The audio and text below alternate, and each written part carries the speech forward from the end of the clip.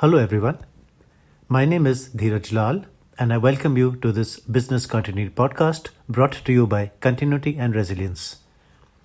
I am today in conversation with the UK-based Lyndon Bird, who is Chief Knowledge Officer for the US-based DRI International, and before that was for many years the International Technical Director of the BCI in the UK. Lyndon chairs the DRI Future Vision Committee and is the primary author of the annual DRI Resilience Trends and Forecast Reviews. Lyndon has spoken at and chaired conferences throughout the world and has contributed features, articles, and interviews to most leading business and specialist publications. He has been interviewed by major broadcasters including the BBC, Sky News, Bloomberg TV and CNBC on a wide range of continuity and resilience topics. In this podcast, Lyndon gives us a quick insight into some issues that figure in the 6th Annual DRI International Global Risk and Resilience Trends Report. He mentions the critical role of social media, where truth can do wonders and fake news can be used to intentionally deceive. Let's hear what Lyndon has to say. Lyndon Bird, welcome to BCM with Friends, and thank you so much for being with us today. You are a stalwart. You've been in the industry a long time, validated by your BCI number, which is member number 8. You helped found the Business Continuity Institute in 1998, and you were at that time influenced a lot by the DRI, which had already been founded a few years earlier in the US. You were a member of the original BS25999 Technical Committee, which helped write the first mainstream business continuity standard. You were elected chairman of the BCI in the year 2000 and the editor-in-chief of the BCI GPG Good Practice Guidelines in 2010 and 2013. For 13 years, you've edited and peer-reviewed the professional publication, the Journal of Business Continuity Management and Emergency Planning. You were voted Consultant of the Year in 2002, and in 2004, you were awarded the BCM Lifetime Achievement by CIR Magazine. When you look back, I'm sure that's a great feeling. So just to start off, what brought you into business continuity and how's your journey been? Well, thanks for asking that question, Dhiraj. It's a long journey, and I would like to say it all started through some great planning on my part, through some great insight, some strategic thinking about where the world was going. Right. But unfortunately, I have to tell you, it started through what happens to a lot of us on a lot of things, which is an accident, really. And that was 35 years ago this year. The first few years were very difficult. Nobody knew what we were talking about. And even when they did, they didn't think it was something they had to spend money on. Eventually, we managed to put together groups of people. Before the Institute, there was an organization called Survive, which was set up by Andrew Hiles, who is someone I guess your listeners will also know quite well. And Andrew had set up a user group, as he called it, for DR practitioners. So on that basis and working with Andrew and doing many other things, a number of us decided that we would try and form a professional body. And that was the BCI. We were quite influenced at that time by the DRI, which had already been formed several years before in the US. I carried on with my own professional career, consultancy career for many years until eventually I got asked to join the BCI. In a management role. I became technical director, then international director, and then combined the roles. Did that for a number of years until the BCI, I think, was ready to move on to its next stage. I decided that I was due to decide what I wanted to do in my life. And then I got approached by good friends of mine that I've known for many years in the DRI to say, well, we'd like you to be involved with us. And that's worked extremely well. I have a position there called the Chief Knowledge Officer, which essentially allows me to keep a good oversight on what's going on in our industry, what's going on in the profession, and where the DRI should be positioning itself in terms of that. And part of what I do in that context is produce white papers, reports, analysis on a periodic basis, together with a group of people that form what we call the Future Vision Committee. So that's a very potted history, but it's 35 years to move from those early days of trying to work out what we actually were doing at all, right, to where the industry is today, which is a massive domain with lots of influence. So most interesting journey. Thank you. I think on behalf of the community, thank you so much, because it's a bunch of you who took that decision, and what we say 35 years later is a pure function of many of the good things that you and others have done. So I think on behalf of everyone, thanks a lot. By coincidence, we literally are talking on the day just after when you've released your 6th report for the DRI, the predictions report for 2021. So could you just give us a sneak preview of what's in that? Okay, just one little comment on that is we actually release it in two parts. So the main part was released is the full trends and analysis of activities in the year and how we see the year's gone. We have a small section which we really normally release in January, which is the actual 10 predictions for next year. That's a procedural thing we do. I know what they are, but they aren't actually in this report. If you read this report, you can probably guess a good idea of the areas and topics that we're going to be covering. So that's where we are. Yes, the report is the 6th. It's the most interesting so far. If you were involved in any sort of annual report, and throughout my career, I've had a number of these I've got involved with on a regular basis, and sometimes it can be challenging to find something that's totally different from any previous year, that you feel you're being original, you're not sort of just going over the same ground. This year we didn't have any problem at all with that, of course. Surprise. This year was like no other year, so and I didn't really have to look around for issues or problems or challenges. But what it has done, of course, is given us a lot of insight into how people have thought about this year and about how they've not just the practical aspects of dealing with the COVID-19 situation, but the way they've thought about their role, their job, what that's there for, what they can actually contribute. And I think it's challenged a lot of people in the sense of thinking, well, what is a resilience professional? You know, is it someone that essentially goes in, writes some plans and administers them, or is it somebody that actually really is at the heart of saving our business, protecting our livelihoods, which is what, of course, people like yourself and I have argued for many years that that's what it's about. But it actually brings it home to people, and I think this report has helped highlight that very well. In that we've challenged people in terms of asking them their views. We've gone out to our certificate holders and other people who wish to contribute, as well as our expert panels, and said, well, what are your views? Where do you think this is all going to go? What's this thing? And there's a number of issues that have come out which are pleasing. One, for example, which pleases me a lot, is the involvement of our community and the success of our community in the overall response to the set of disasters, most of which we had not conceived of at all in a unified form. And I challenge anyone, although I know I'll get some takers who will disagree with me, but I would challenge anyone to really say they've got a proper plan for dealing with what we have experienced. Yes, we've got plans for how we can work from home. Yes, we've got plans for how we can do a change and check it and manage our supply chains in a different. We've got plans to do those, but putting everything together and knowing what we've got to do and how we do it, particularly at the time when all the things we thought we could rely on were also stopped as well. I mean, this is quite an unbelievable challenge, and I guess all of us who've been consultants have done a whole pile of exercises in their careers,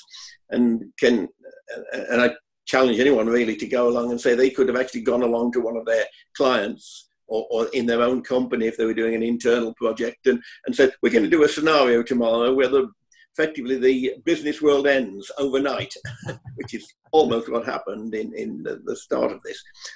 Nobody would take you seriously. They'd say, well, go away and come back with something more sensible, wouldn't they? And yet we had to deal with that. We had to deal with immediately with no real, and I think our community did very well. I'm not saying that the resilience community, the resilience domain professionals were the only people who did well. Obviously not.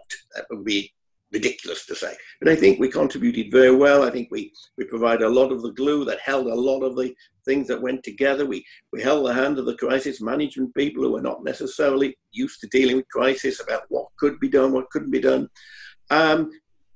We brought an air of confidence that many of these things, which are new ideas to other people, weren't really that new. People who'd never worked from home, it was new to them, but we knew it could be done because we've done those sort of things.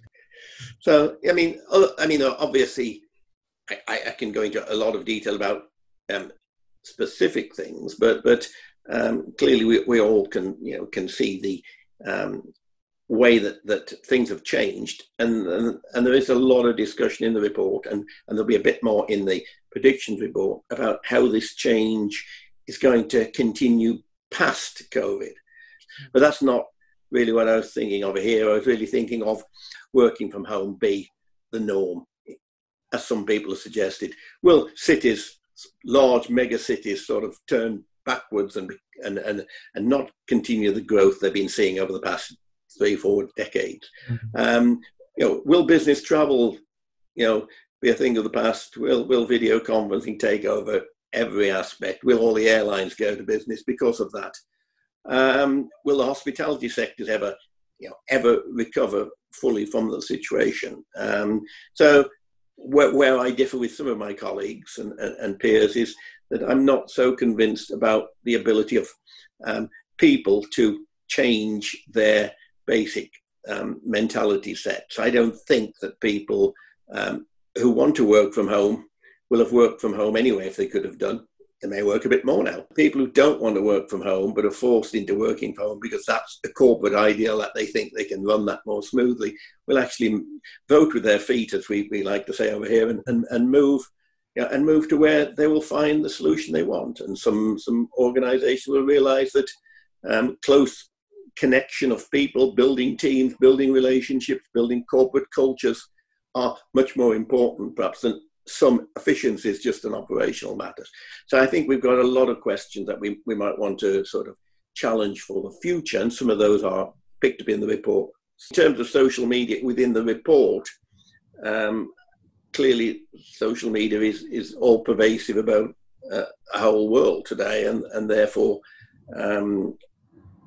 we look at social media from a positive and a negative side in terms of our business continuity profession. Certainly it can provide methods of getting messages over, communicating well, getting involvement.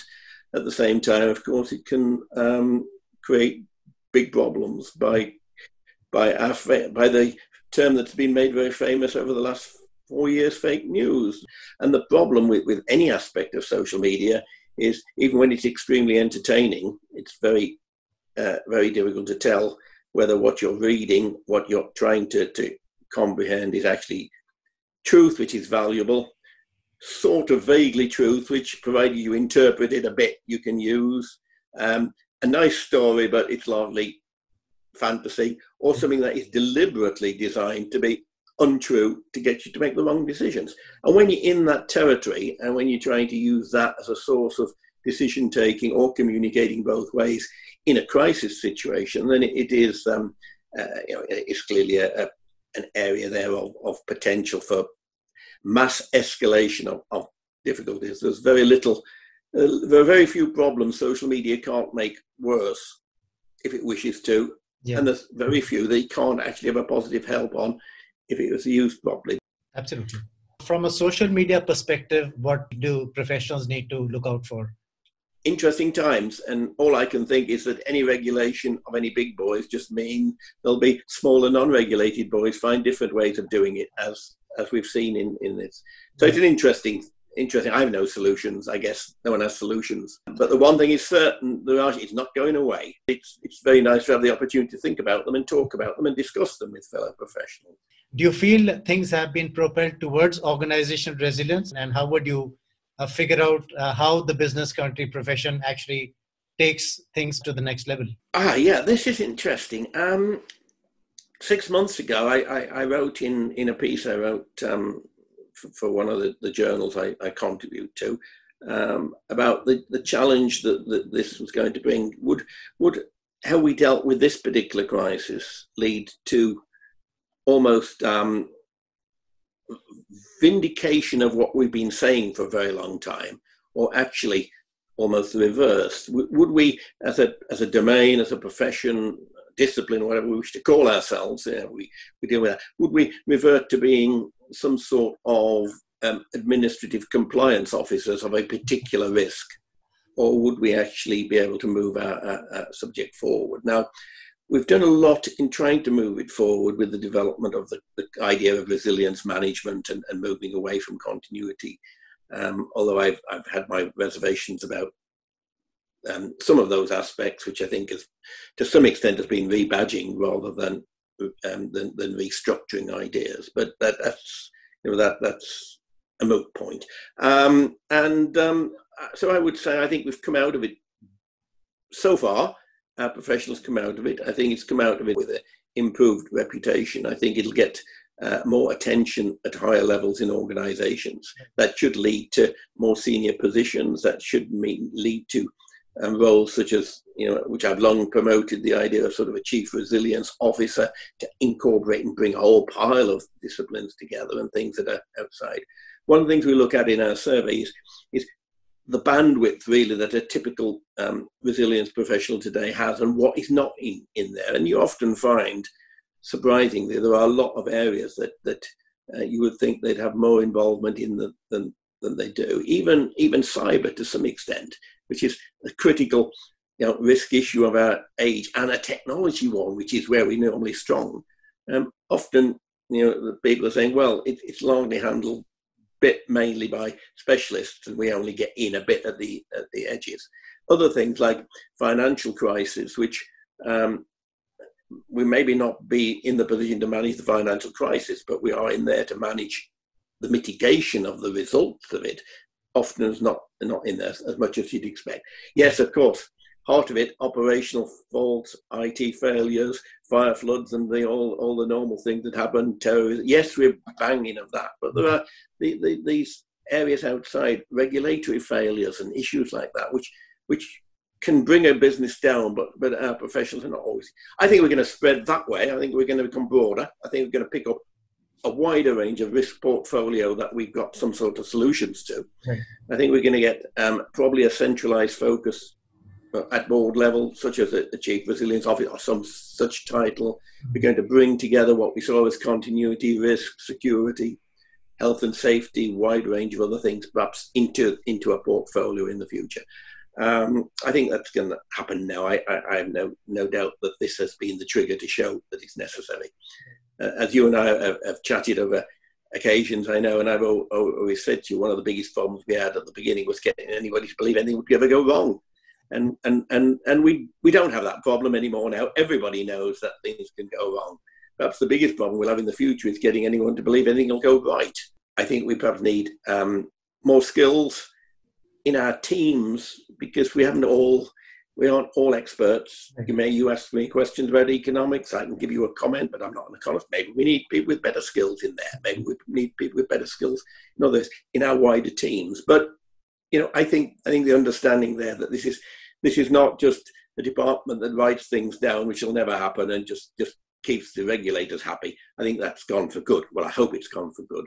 And so I think our future is bright in that area.